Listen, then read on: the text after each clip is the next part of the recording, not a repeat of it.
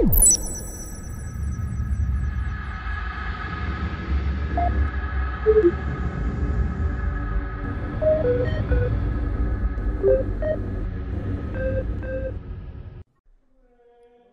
Imperium of Man.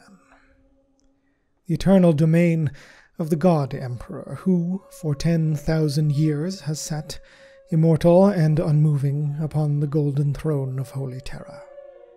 It is a galaxy-spanning empire, a realm of 1,000,000 worlds and quadrillions of citizens toiling within its gargantuan magnitude. It is the cruelest and most abominable regime imaginable. Breathtaking conglomeration of corruption, vice, bigotry, hatred, superstition, and fanaticism. It is fueled by the fires of terror and revulsion, held aloft by the cardinal virtues of intolerance and ignorance.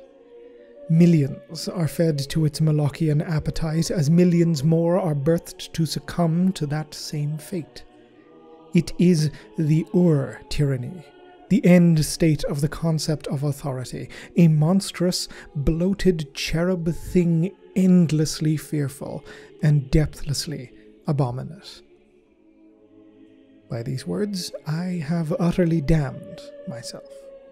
I, the Oculus Investigatus of the Logos Historica Vertia, have, by writ of the Lord Regent of the Imperium, the Primarch Rabut Guliman, been granted access to records and archives deemed utterly secret for millennia, that I may compile chronicles on the past for use in the human future, in whatever form it may take. The purpose of the Logos, by the Primarch's reasoning, was to attempt to stymie the seemingly irrevocable loss of information, of facts, that 10 millennia of administrative and ideological rot has caused. I, and precious few like me, have learned. I have read, I have compared, I have comprehended. I have elucidated upon things thought lost, uncovered secrets thought long redacted, and cast light upon wonders and terrors both. I know not if my work actually amounts to anything, if these records I compile reach a single set of eyes or ears. I labor over them, for it is all I know how to do. However, with learning comes thought. With history, perspective. Few to none within this regime are allowed either. Those that do usually wield such power over so many billions of souls that any thought or perspective they may have is simply turned to the perpetuation of that power. Rare is it that the powerless have education, true education. Rare is it further that they have the ability or the luxury to think. This is the way of things. The Imperium assures this, for, like all autocracies before it, the masses must simply not be allowed to think, lest they begin to question. I have been questioning. This record will likely never be more than my own treatise of damnation. Should any, within any position of authority, chance upon it, they will have not even made it this far before my door is crashed down and a bullet placed within my skull. Or perhaps a fate worse. I have committed heresy already, simply by thinking, and I am dead for it. This work, it is penance? Acknowledgement? An admission of guilt, perhaps, or culpability. Remorse for being a cog in a system of such wanton cruelty that I have to break my own heart with the breaking of each day to simply exist within its hideous mechanisms. I know not. Perhaps I will know by the end, or maybe I will pass before I even reach it. Know then, that this is the personal confessional of an imperial citizen, a record and exploration of the structures of brutality, a testament to the unspeakable viciousness of authority and power, a study of the Imperium of Man. The Great Crusade has oft been remembered, indeed even so by yours truly during one's earlier years within the Logos, as a halcyon age of the Imperium, where the greatest virtues of our species were to be writ across the stars themselves. The establishment of the Imperium, the Emperor's greatest achievement yet, was to seemingly all concerned the deliverance of mankind's manifest destiny, a term one has frequently used to describe the endeavor, for it was often the go-to for the imperial iterators of the day. It is an old one, redolent of divine provenance, and like the term Great Crusade itself, seemingly deliberately at odds with the Emperor's rigidly secular imperial truth ideology. Therein lies both contradiction and intent, the words incongruous with the times and governments within which they existed, yet also representing a statement of repurposing. The Master of Mankind had stripped them of their overtly religious connotations, but deliberately retained the feelings said connotations invoked, of a righteous and militaristic endeavor to deliver unto humanity the galaxy it deserved. How was this claim to dominion over the stars justified? Well, by the Imperium's own self-righteousness. It was a facet of many an iterator's internal training seminars, this need to substantiate the justice of humanity's crusade, for it was a question that it inevitably begged. The great Kirill Sinderman, arch-iterator of the 63rd Expeditionary Fleet of the War Master Horus Lupercal, phrased it thusly. Is all we have to say in response to their why a feeble, I am right, so you are wrong? Yet we are. We are right. They are wrong. Because we know so. We will not say, I am right and you are wrong, because we have bested them in combat. We must proclaim it because we know it is the responsible truth. We cannot, should not, will not promulgate that idea of any other reason than we know, without hesitation, without doubt, without prejudice, that it is the truth. And upon that truth we bestow our faith. They are wrong. Their culture was constructed upon lies. We have brought them the keen edge of truth and enlightened them. On that basis, and that basis alone, go from here and iterate our message. Heady words, and certainly more than enough to have carried not only the masses, but almost the totality of the population of the galaxy during even headier days of what must have felt like true deliverance. Humanity had emerged from a period of untold devastation, strife, and pain, and now, united around what was seemingly a truly singular being, had been given a purpose like never before. It was a renewal in mind, body, and spirit, even if the existence of the latter was formally and firmly denied under pain of strictest punishment. In darkest retrospect, Sinderman's, and by extension the Imperium's argument is fully circular. By reducing the justification for the Imperium's conquests to the fact that they are the bearers of a singular objective truth, relies on the premise that such an objective truth is even possible, something philosophants of the times long past have, to put it mildly, been in differing opinions of. The assertion that the secularity of the imperial truth is the system to which all must ultimately accede to, simply because it has swept away the pagan superstitions of many religions before it, does not prove that it supersedes all other belief systems, merely that it has superseded some. The empirical reasoning he proffers, as overcoming all others, disappears when Sinderman is faced with the ultimate question of why, falling instead to a fairly vague assertion to the duplicity of faith, while also using faith itself to structure his final argument. It's regressive at its core. A statement such as it needs to be proven by another statement just as true, which Sinderman and the iterators ultimately failed to provide, because they simply did not need to. They were bearing the word of the Emperor, and the Emperor's word is truth. It is a trope of regimes based around absolute leaders, that said leaders are the sole font of truth, a ceaseless infallibility upon which rests their foundations of their right to rule. It is naturally, in and of itself, recursive, becoming its own justification as a serpent devouring its own tail, For, when one is in command of all, one's word tends to become truth regardless of whether or not said truth corresponds with observable reality. Indeed, often reality will shift to accommodate it, or at the very least, everyone else's perceptions will. Such a thing was observed about the Emperor himself by none other than the Primarch Alpharius, or an individual asserting to be him, in the pages of a tome known as The Transit of the Human Soul Through Strife, otherwise known as the Codex Hydra. Within its pages, he observed that his father and creator was a being whose word others tended to take simply at face value. Not merely his word being law, even though it absolutely was, but that he embodied that supreme leader quality of making the world organize itself to his desires. Objective truth in a purely philosophical sense is moot under such absolute rulership, for he has become the bearer of it, an interpreter for seemingly universal veracity, thus rendering his political, sociological, and philosophical philosophies akin to prophecy.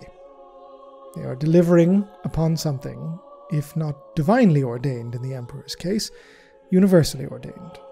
That manifest destiny of humanity as the galaxy's rulers, you see. The Emperor held forth the promise of stability, even if his regime was, ultimately, predicated around permanent instability, a never-ending revolution bound to the stars, with the goal of ultimate war. There were early challenges to this, it must be acknowledged. The case of the first Provost Marshal of the Imperium, Warhammer 40K, is an excellent case study. Born in the Banda Confederacy of Sud-Afric upon Terra, Candawire's life was a product of both the Age of Strife and the Unification Wars, some 10 millennia before our present time, when the Emperor was seeking to unify Terra under a single banner for the first time in many thousands of years. She was raised in relative safety and security, but in a situation that was frequently nomadic, owing to the severe instability of Terra's various polities during that time.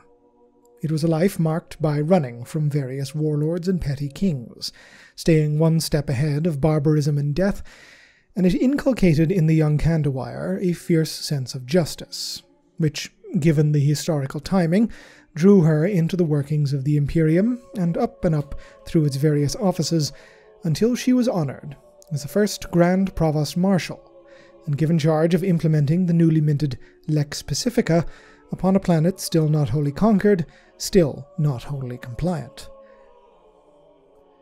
These legal codes and frameworks, adopted in large part from codes Candawire herself had developed from long-thought-lost law tracts of old Earth, were for her what set the Emperor and his regime aside from the many, many other strong men that had risen and eventually fallen upon Terra.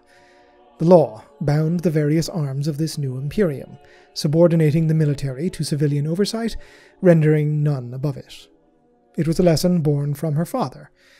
Nothing upon Terra had worked for millennia, and all was unto chaos, for the warrior was in charge. Whenever the warrior was in charge, things stopped working.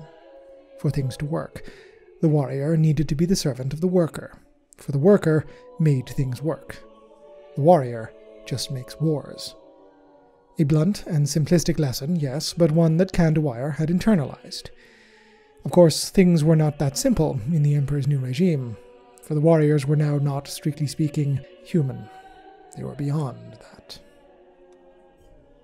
This is in turn what makes the case of Awama Candawire so compelling, for even in the face of such transhuman horrors as the Emperor's own custodians, whom Candawire, earlier in her tenure as Provost Marshal, pursued an investigation of, she had reason to believe that the custodians, under the command of Captain General Constantin Valdor, had perpetrated an extermination of the Legio Contagious, also known as the Thunder Warriors, that the defeat of these soldiers of unity at the Battle of Mount Ararat had not, as the news hollows claimed, been a glorious last stand for the Thunder Legions, but a slaughter, wherein one branch of the imperial military had summarily and unilaterally wiped out another, with no legal justification. This, of course, could not be abided by the Lex Pacifica, or for Candawire personally. She had vested the full force of her commitment to the Imperium upon its legal framework, and if an act should happen, entirely without the input of the new High Lords and the tenuous civilian authorities, then the Emperor was just another warlord ruling by absolute fiat, and her efforts at building a better and more just world within his new empire were for naught. The Imperium had not, in its earliest days, needed administrators or bureaucrats. There were only the generals, and above them, above all, the Emperor. The Lord of Lightning knew, however, that with conquest came the need to administer those conquered, and as the Imperium expanded across Terra, so had come the Magisters Temporal, then the Lord Civilian, and then finally the High Lords Civilian. The ancient precept of democratic mandate was never raised beyond hastily withdrawn queries, with those in power reasoning, under the Emperor's gaze, that the dangers present upon Terra were too great to allow the populace to direct things, this becoming something of a maxim for the Imperium's future, I believe you will find. It was always a dictatorship, always an authoritarian rule, but one, according to its ardent supporters, with benevolence at its core. The High Lords and those civilians under them a step in that direction. Non-military personnel with actual power, not just figurehead baubles trotted out for the masses. Workers ruling warriors, as Candawire's father would have said. It was not true civilian rule, and likely all knew it, but it was at least an improvement upon the millennia that had come before it, and Uama Candawire was dedicated above all else to ensuring that this did not slip from the grasp of those without guns and swords. Her stand was one on principle, and if nothing else must be remembered as such. Of course, to those of us with, ironically, clearance to parse the records, it is truth that the Legio Custodes did in fact exterminate the Thunder Warriors on the explicit order of the Emperor, an act deemed a necessity, superseding the codes of the Lex Pacifica. Candawire, in an attempt to avert what she herself perceived to be a dire threat to the Imperium, launched a coup with the sole surviving Primarch General of the Legio Custodes, Ushotan, only to find herself utterly outmaneuvered by Valdor, who had of course seen the attack coming. Valdor, the Emperor's man to his literal core, was known to have justified his actions, and by association the unilateral, extra-legal authority the Emperor and the Imperial household still claimed, as a necessity. Prosaically, the enforcing of ignorance, essential to stave off annihilation. A common theme in the early Imperium, as those who have parsed one's records upon the Imperial truth will no doubt recognize. Candawire was spared by the Captain General, her only crime deemed to have been her belief in the Imperium, access to the power to defend it, and a lack of knowledge of its secret workings entirely to be expected when none outside the Emperor's own inner circles knew anything of his truest plans. Her dethroning was, again, a necessity. She had come too close to the real truth, and must make way for a civilian that was more pliable. In almost all aspects, Candawire had her fears confirmed. Unity, for all its grandeur, was a lie. The Emperor was just another warlord, but one whose ambitions, whose scale, was far, far grander than anyone could have possibly conceived. Of course, when striving to unite, it is important to have enemies, and certainly the Imperium has never wanted for them. In its earliest days, it was the religious, the wayward, those lost tribes of humanity squatting under a pall of superstitious beliefs or standing too proud to realize the ultimate truth that the Emperor was the only way.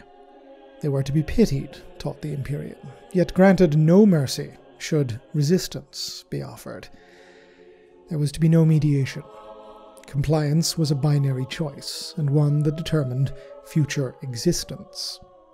His pattern had been laid down early in the Unification Wars, discernible, interestingly enough, from the account of the Moreland Sen Confederacy campaign, as told by the Captain General, Valdor, to Candawire during her deposition of him.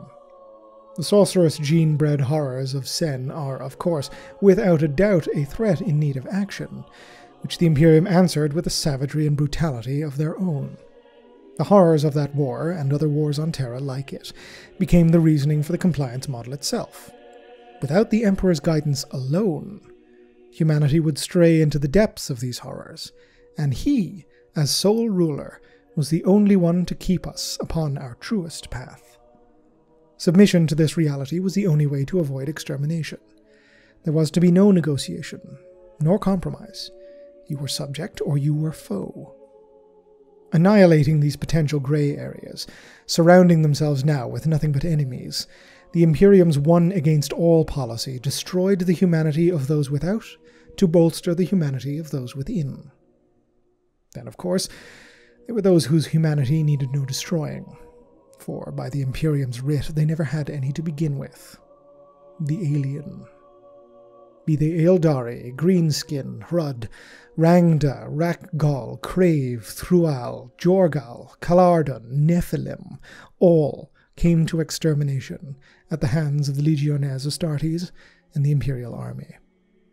The roots of Imperial xenophobia, and indeed the Imperium's eternally xenocidal policy, are old, older than the Empire itself, to the extent that we can never truly be assured of how and why they arose and became so deeply ingrained, but it is discernible that the Emperor certainly sought to perpetuate them for his own ends. The annihilation or subjugation of wayward humanity was never a pleasant task for the soldiery of the Imperium, but the alien, the outsider, there lay a foe into which could be channeled the hatred of an entire species.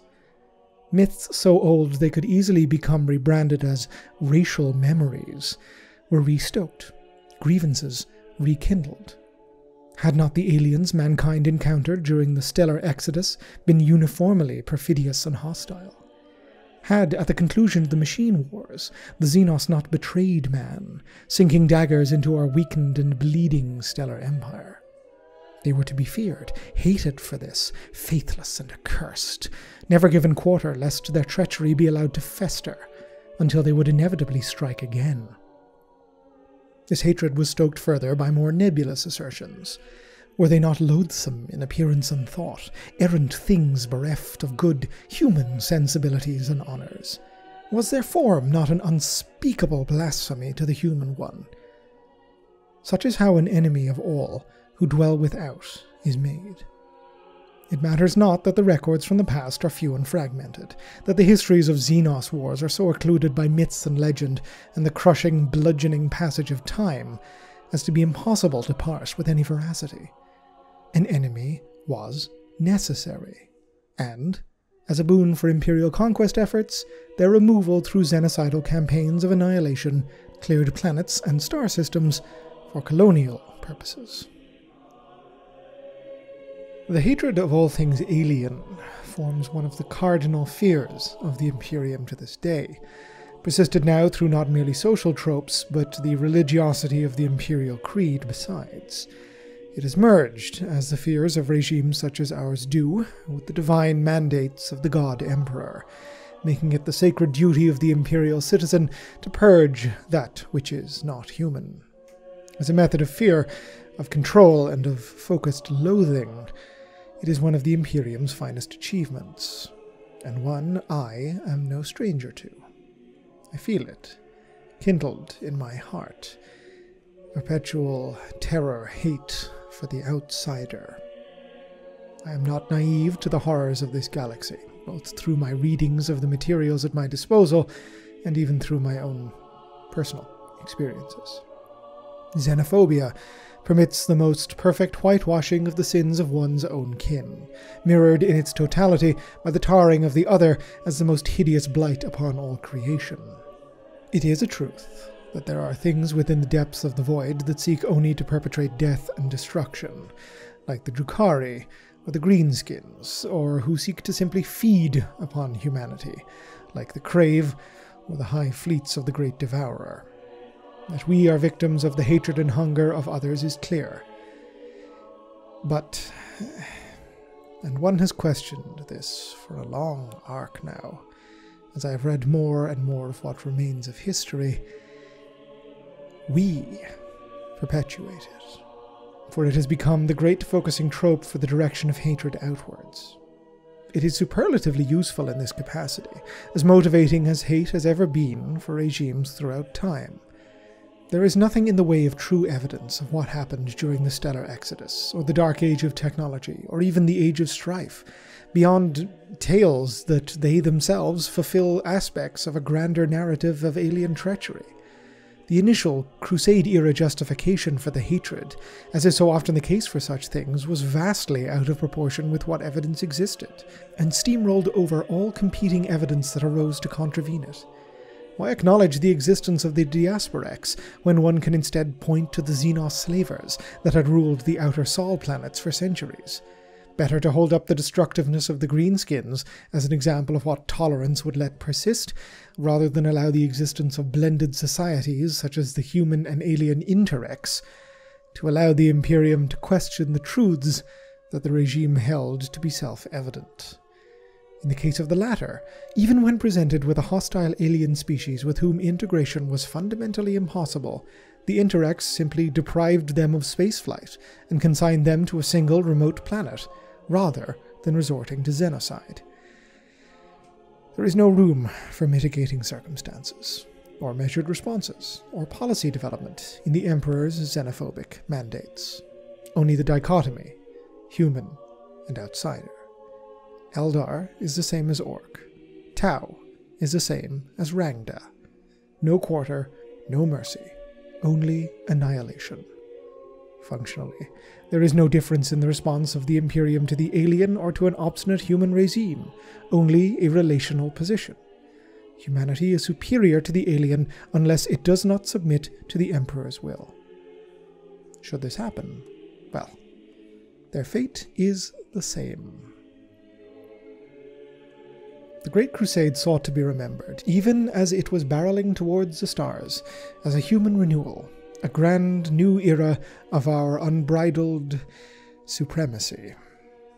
And it fully was, but behind the gilt exterior lay the beating heart of a tyranny like so many that had risen and fallen since the beginning of the Age of Strife. The scale had changed, it is true, the complexity, most absolutely, but not the means. It was certainly one that was more efficacious than any before it in the arc of human history, and one led by far more singular a being, but so much of it was, to anyone in possession of the scraps of historical knowledge that yet persist, or even who have experienced living under said tyrants during Old Night, predictable in its utilization of the tropes of the absolute ruler. The creation of exterior enemies to bolster the tribal nationalism of those within the regime, while simultaneously warning of recidivism, a return to the degeneracy of a prior age should society deviate from the path prescribed by the leader, both aspects combining in the creation of the outsider. The creation, indeed, of a civilian authority that was ultimately wholly subservient to the military leadership, not to mention a judicial system with precisely the same stratification of authority. Rampant propaganda based upon cyclical logic, the desire to maintain the permanent revolution towards a utopian end state that was, at best, questionably achievable, all centered around a mass leader whose infallibility was infallible, whose ends could never not justify his means, whose word was truth, and whose truth would move reality around it to be accommodated. What it would have ultimately led to, had it continued, we will never know. The fires of the War Master's ambition torched his father's realm, forever closing off the path he had placed the species upon. What followed is the Imperium that is, as ever it will be. It matters not if it is the Imperium he intended it to be or not. It is all done in his name regardless, and he has been silent upon the matter. 10,000 years after its creation, the Imperium of Man is a testament to the pulverizing perpetuity that is unremitting entropy. It is a colossal machine that was set in motion millennia before, and has persevered through sheer inertia. Its gargantuan systems persist, though they are rotten to their cores, degraded past the point of anything that can even charitably be considered efficacy. It does not in any sense function. Each of its innumerable constituent parts are so hopelessly corrupted as to be an island unto themselves, acting alone with only atrophied traditions and ideologies to guide them, to link them to the rest. Ritualized practices that have in and of themselves become vitrified, brittle things, incapable of adaptation lest they shatter. Deviation from the norm is immediately punishable by death and pain and something far worse. A norm that is, depending on the power of the one who decides it, entirely subjective. Thought is heresy. Progress is a distant memory, what fragments remain of it eroded with the grinding passage of each painstaking year. The Imperium is a juggernaut that devours endlessly, an insatiable gaping maw consuming everything as it careens wildly, hopelessly towards oblivion. It is cruelty manifest, the absolute state in its purest and most degraded nightmare form. It is everything, and it is unspeakable. Those words I write are, of course, heresy. The Imperium is perfect. It is a God's testament, shaped by the will infallible, safeguarded in its flawlessness by those of truest faith. It has endured despite the infinite hatred possessed by its enemies, who ever seek to plunder what the Emperor has built for his people, and its endurance is, what else but ample demonstration of its perfection. Only through devotion to its preservation, ironclad adherence to tradition, unquestioning submission to the word of holiest law, can it survive. To deviate is to invite disaster. To question is to create anarchy. You must maintain. You must acquiesce. You must keep the faith within you. I, by even penning this, have damned myself and my soul. I have questioned the foundations of the Imperium, and I will yet question further its current reality. I see this as a logical progression of my remit, and yet I truly begin to see why the Imperium operates as it does. By controlling truth, it precludes the creation of souls such as myself who will ask why, who will look upon its myriad cruelties and speak the words it forever fears. Is this necessity? I doubt whether the Lord Regent envisaged this in the creation of the Logos Historica Vertia. He is his father's son, after all. The recent events of the Hexarchy's coup, its rapid and extremely fatal conclusion, demonstrates the Primarch's deafness with the same tyrannies, despite his massive drive to inject some measure of change and progress into this ailing empire.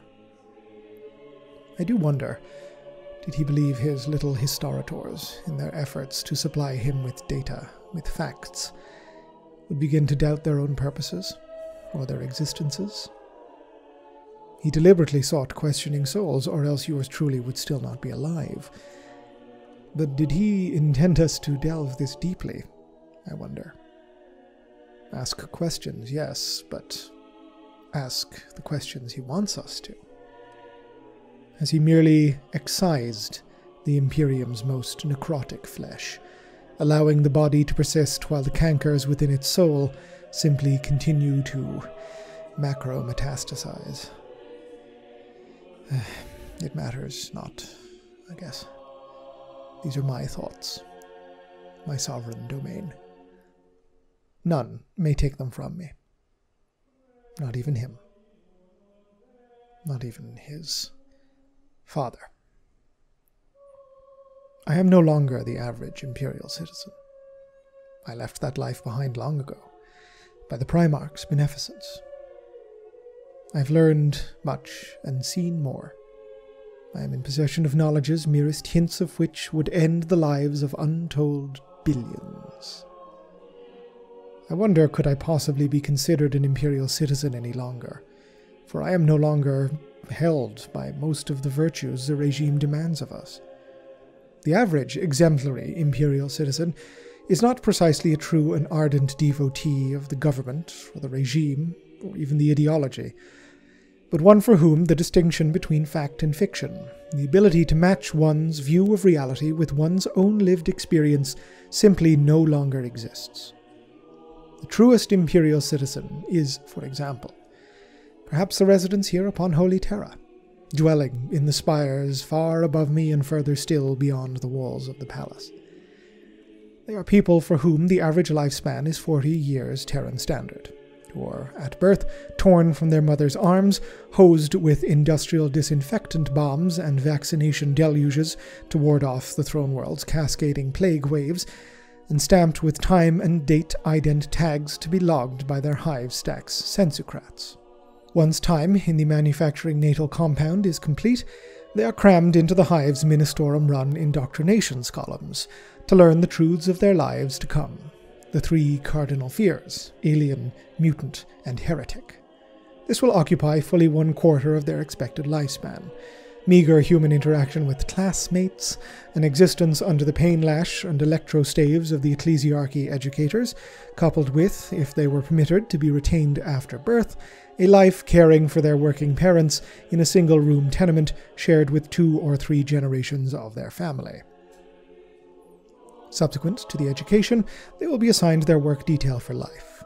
The smartest will be scooped up by the mass recruitment drives of the Adeptus Terra to fulfill a nominally privileged existence of a low to mid-level element in the vast bureaucratic chain of the Imperium. The vast majority are destined for far less illustrious positions: manufactoria hands, food processing details, infrastructural maintainers, refuse collection squads, corpse retrieval agents. Terra, like all worlds of comparable size within the Imperium, devours. The majority of what can be considered employment here is, well, essentially maintenance of its own vast juggernaut, a populace persisting only through its own perpetually lagging efforts to keep itself alive. There is, of course, nothing approaching a safety net for those who cannot keep up with the Imperial Colossus. An illness, a missed day on the job, a deviance, be it perceived or real, from the strictures of civilian life, all may cause a citizen to plunge between the proverbial cracks, forcing them to eke out existences of preying upon their fellow humans to merely survive, or degenerating into half-feral things in the depth of the hive sump, with the discarded human effluvia considered non grata by the world above.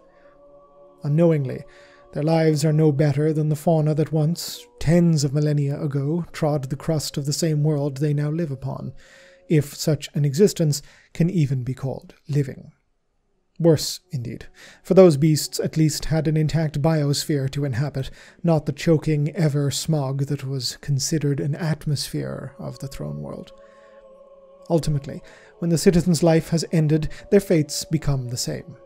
In death, they are all as equal as at birth, their flesh stripped for rendering into nutrient corpse starch, their hair shaved for use in pillows for their children, their organs harvested to replenish those worn by servitors, their naked bones fed to the gulping furnace mouths to spew yet more ash into the choking air. The exemplary citizen lives this life, sees its numberless masses, the quadrillions of packed, gasping humanity around them doing the same, and considers it, in its myriad of crushing horrors, better than the alternative. They consider this the true, just, and devout state of the human species, the greatest empire that has ever been or ever will be, the eternal realm of God, and they think it good. Despite the overwhelming reality of their existences, they cannot match it with the suffering it engenders within them at every single moment. The cardinal fears rule their lives. Fear of the alien, fear of the mutant, fear of the heretic. It is, as above, bred into them from birth. Their world is shaped by this hate in its totality, an education in terror. The mass propaganda of the Imperium has long since discovered that his audience was ready at all times to believe the worst about their reality. There is no need for deception, for there is only one word, that of the Emperor, filtered down through the innumerable layers of the imperial machine, from the voice of the god Emperor to the ministorum preacher with his pain stave, bellowing deific writ straight into your face as his weapon screams electroshocks through your nerves. All the while, a massive hymnal aerostat drones overhead, its votive melodies augmented at such a volume that the notes are rendered an indiscernible blaring of static noise.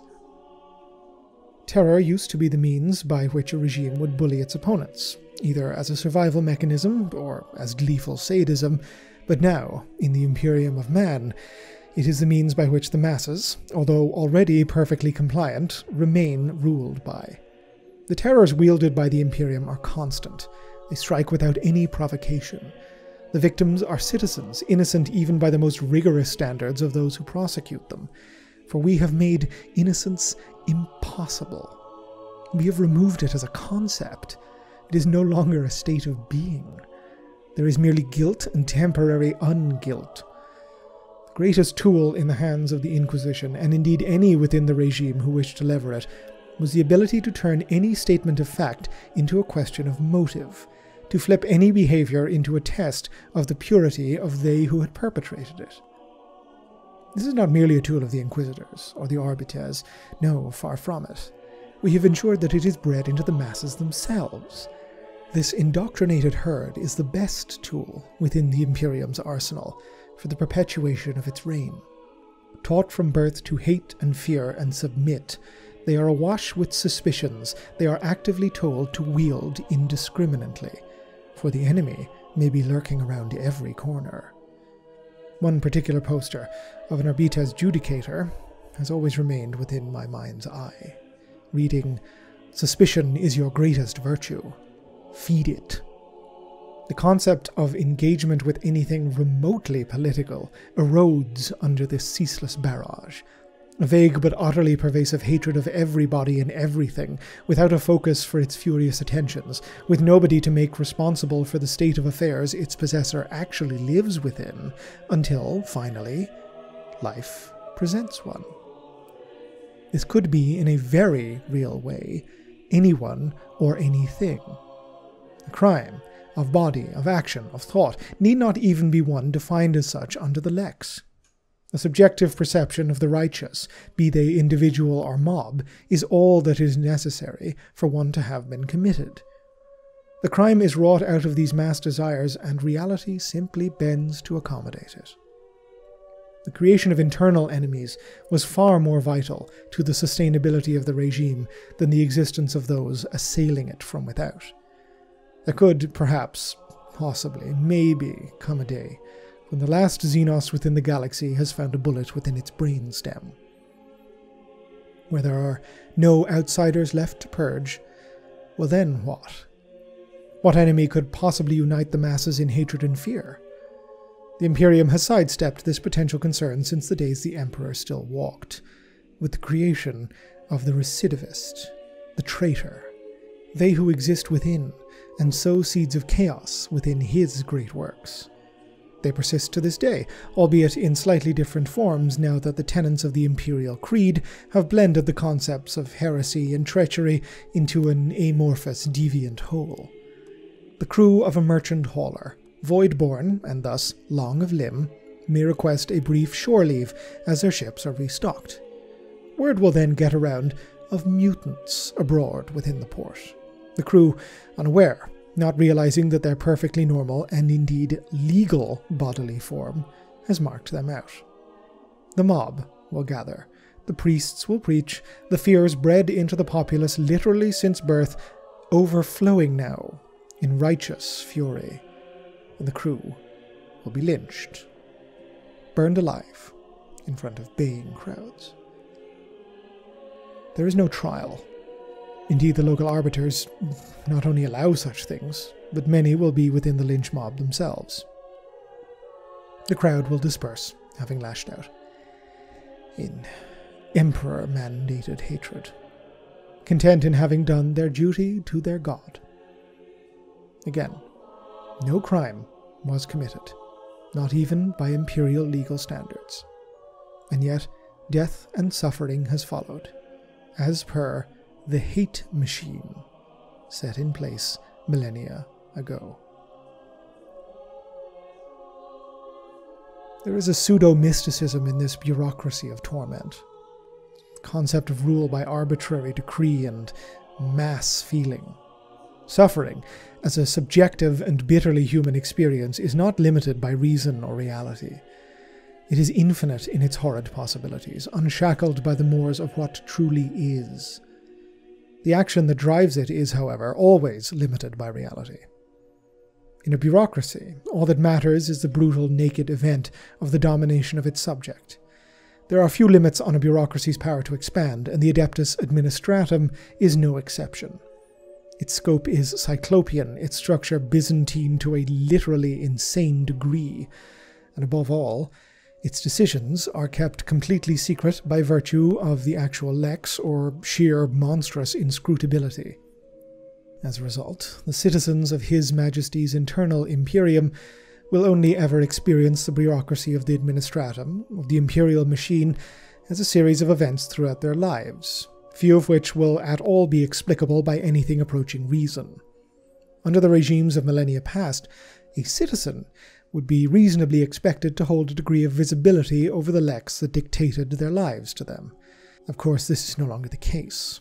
The macro-bureaucracy of the Imperial Adepta is so incomprehensibly vast and entropic, as it utterly occludes the action from the suffering, embedding the former within the chain of its fellows, all the way from the scratch of an autoquill to the actual effect upon a human soul.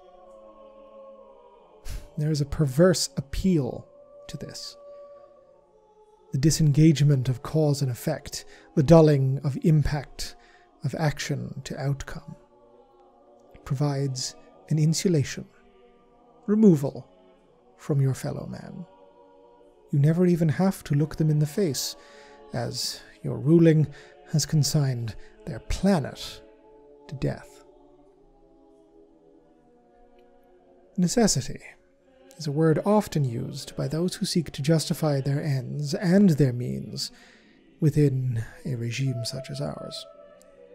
It is oft heard in the speeches of the long-dead Iterator order in combination with another, and far more inherently frightening word, a soft bomb to quote a much harder statement: the necessity of tyranny. The ancient systems of democratic rule were never considered at the Imperium's foundation. The threats to terror were deemed by the ruling powers, as I discussed earlier, far too dangerous to invite the masses into the political process. No, instead, beneficent rule from one font was deemed appropriate, for without such stern rulership, surely all would come to anarchy and despair.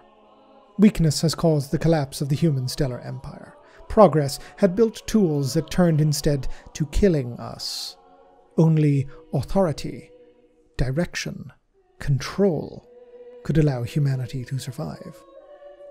Today, this legacy of necessary evil persists in the innumerable cruelties the Imperium metes out upon its citizens, the Emperor's own flock, every second of every minute of every hour of every day. The human herd is a resource those with whom the privilege to live with power and influence or wealth may spend freely and wantonly, with no recourse to pain or suffering. The masses, the great human species whose destiny the Emperor proclaimed it was to rule the stars, now squat amongst them, in an existence of abject torture, in terror for their lives and their souls at every waking moment. The sheer horrific truth of this is that their agonies are inflicted upon them by their own kind far, far more commonly than the aliens or even the arch-enemy they are taught to hate and fear. The totalitarianism of the Imperium has completely destroyed the whole life of the human as a human. We have become a mere means to an end in the endless march of history, the grueling death lockstep towards the gulping chasm of the end maw, devouring all who step forth in depthless greed, all in the name of necessity for our protection. Protection we do need, of course. The galaxy is a hateful place, filled with alien devourers, the wretched spawn of the arch-enemy, and far worse things, far more unknowable things. That there are many who seek our destruction is doubtless, not merely of the body but of the soul. There are threats to our very beings from beyond space and time, blasphemous horrors of incomprehensible nightmare, lurking in the unlight beyond all things.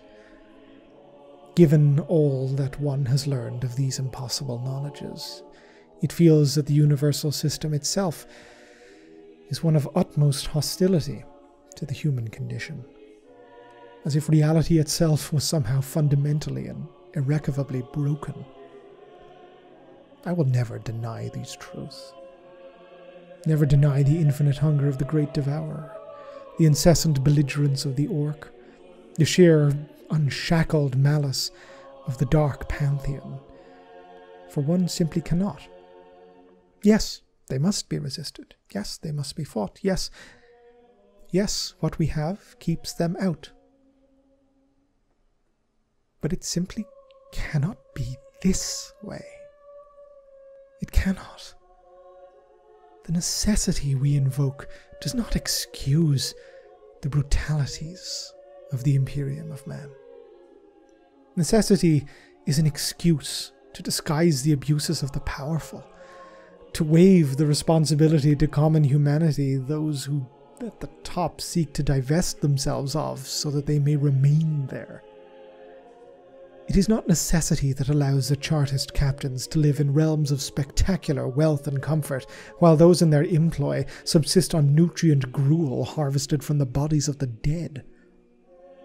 It is not necessity that we have whole planetary societies bred in vats for the sole purpose of feeding a meat grinder war under careless alien skies. It is not necessity that we inflict irreparable damage upon a world's climate and ecosystem simply for the sun to shine on one Lord Marshal's triumphal celebration. It is not necessity that upon hive worlds there exist petitioners whose entire lives are spent in queues for a single meeting with a bureaucrat, who will die before it even occurs and leave whole clans of descendants to continue bearing forth the original request. It is not necessity that a low hive manufactura worker will kill his own mother to inherit her hab unit, a windowless, leaking, unheated box 3 meters square, with no sanitation devices, simply because this is the best he will ever achieve in the 4 decades that he will live. I could compile an archive in and of itself enlisting the Imperium's cruelties. I would need an army of scribes to catalogue Terra alone. The task is impossible, for the system is impossible, and the response always the same. It is necessary. There are those, even within my order, the idealistic or the naive, who wish to excuse the hideous excesses of the regime through incompetency, citing an age-old law that one should never ascribe to malice what can instead be ascribed to idiocy. Certainly, there dwells within the macrostructure of the Imperium idiots and incompetents both and one and the same. It is a facet of the totalitarian regime that the intelligent, the diligent, and the just will be rapidly whittled away in favor of the loyal. For to such a regime, that is the most important quality in maintaining control. Sycophancy and obsequiousness are ideal. It is far easier to manage and far more reliable, especially when it can be readily combined with fear of punishment and reprisal should an undue amount of intelligence or creativity be demonstrated. It is equally certain that this fear, this servility, contributes to a system where one's incompetency is wholly excused by one's loyalty or piety. Should the latter be firm enough, all manner of atrocity can be excused, because they were done in the Emperor's name. Because they are necessary. But to ascribe idiocy to the powerful in their totality misses the point entirely and demeans their sins against their fellow humanity. Lev Tyran, the former Chancellor of the Senatorium Imperialis, opined in his writings upon his time in office that such a view is a popular one of the High Lords of Terra, the 12 most powerful personages within the Imperium. Venal, corrupt, power-hungry, sociopathic, and even technically insane, yes, but they are no idiots. The legends and myths of imperial virtues, well, they attract the best and brightest, drawn by its light as a pharos to the shining glory of the ideals they pretend to represent. Just as surely as the clutches of the ideologies of church and state attract the average, and the occluded suggestions of all the grisly clandestine influence afforded to those lurking behind the scenes attract the very worst. The High Lords upon the Council are 12 amongst countless quadrillions, raised to that status by privilege and power, yes, but also ability, maintaining their grasp upon this supremacy and responding to the demands of it in kind with their own wits. This is, of course, worse. Worse by far than absurd inability. In full possessions of their faculties and authorities do the High Lords act, and perpetrate in doing so this monstrosity of an empire. One would almost prefer it if they were shambling dull things, but they are quite the opposite. Keen, vital, and alive, they with strokes of pens consign billions to misery and death. They are beasts. Monstrous fiends soaked in the blood of their own species, and they would not have it any other way. The Imperium is perpetuated by them, and we are all its products. This is the ultimate and horrid truth of our existence as humans beneath the crushing jackboot of the Imperium of Man. We are the products of a system that teaches us to live and breathe hatred, suspicion, zealotry. A system that promulgates obliviousness as a prime quality, martyrdom as the noblest end, and abhorrence as the sole means of survival.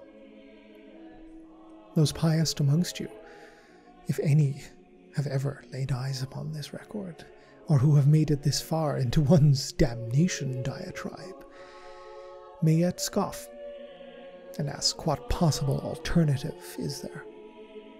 Question me upon how I should like to look into this universe and accomplish more than the Imperium has, than the Emperor has. And to them I can only say,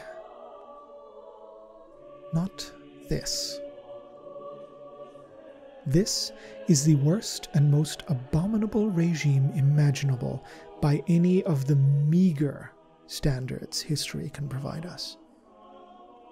It is terrifying and detestable on any level, moral, ethical, or political. It is the metastasized end state of totalitarian authority, a brittle and yet impregnable monster machine of all-consuming control. It is not necessity. It is shameless cruelty. It is not the best of all possible scenarios. It is a nightmare made unbearably real. We could do better. We can do better. Because nothing could be more wretched and atrocious than this shambling corpse of an empire. It has survived through sheer force of motion, the dynamic tyranny of the Emperor Ascendant barreling through the millennia of history as a crushing colossus of bigotry and violence, surrendering all that was even remotely human about it to corruption, indolence, and greed. The cynical, those who claim themselves realists, will hear these pleas and declaim that should the Imperium be torn down in the fires of reform or of change or of renewal, that our enemies will immediately move in upon us, that such weakness cannot be tolerated lest it risk the wholesale destruction of us all, that the rot within our empire, our very selves exists, yes, but that to excise it would cause damage irreparable to the whole. That we live, they will say, in an imperfect age. I have heard these arguments before, from the lips of any from Astartes to inquisitors to simple bureaucrats. Hells, I have studied everything that they have, and in some cases much, much more. And yet there is nothing to be done, they say. The risks are too great. Our enemies are too many, be they of our own creation or not. I wonder, do they know that they simply parrot the same sad lies the system breeds into them to preserve its own existence, to disseminate the inhumanity of its processes? Maybe they have resigned themselves to the lies, for in them dwells a comfort of not having to try, to surrender oneself to the system that bred them, to submit to history and be ground to dust by its passage. How does one be better in this system, this regime? There are those who exist, who attempt to do the right thing, whatever they may deem it is. Objective morality has long since been obliterated by the sliding of what the Imperium considers atrocity into the realm parodic.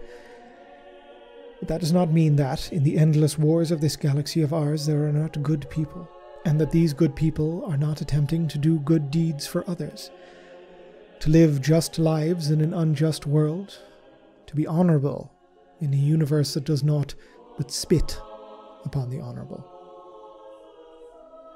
Do these heroes, do they carry hope within them? That is subjective. The truth, as the Oculus sees it, is that the nightmare of life in this, the 41st millennium, is the inescapability of this blasphemous joke of a regime, our swollen autocratic hell with the 10,000-year silence of a god at its core. How can one possibly claim to be moral in such a world when we have annihilated the concept so totally? What does it mean to be a just being in an unjust system? I have asked many a rhetorical question in this record, questions that will go unanswered because there is no response that will not lead to my death, which ironically is in of itself an answer. Hope is dead. Hell is empty, and all the devils are here. We cower and crawl, wretched and accursed, in an entropic necropolis of our own design, prisoners trapped within the maw of a careless god. There is no justification for this by any standards. There never was. Only sheens of benevolence or tepid justifications of necessity. I am a part of it, and I hate my part within it.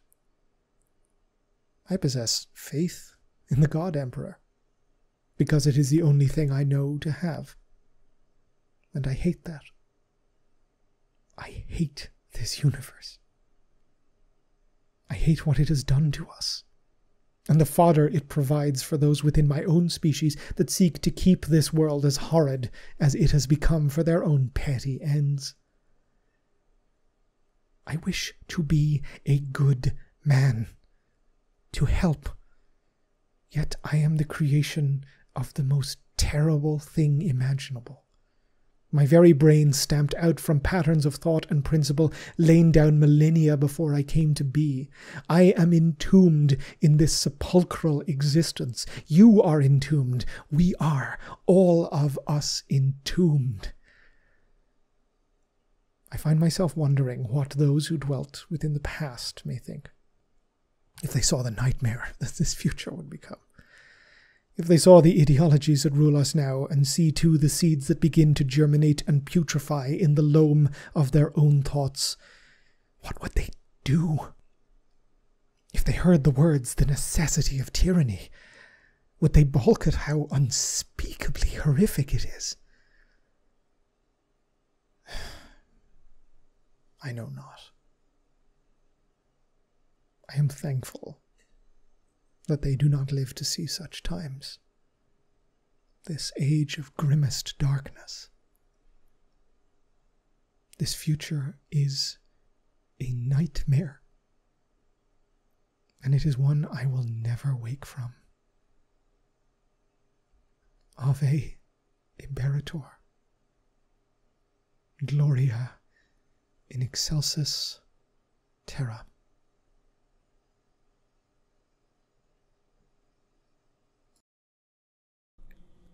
This video and this channel were made possible thanks to the very kind donations and support from my Patreon subscribers. If you'd like to help support the channel, head on over to patreon.com/Oculus Imperia. If you'd like to receive more updates about the channel and any future videos, you can contact me or follow me on Twitter @Oculus Imperia. Otherwise, please like, subscribe, comment, let me know your feedback, and as ever, thank you very much for watching.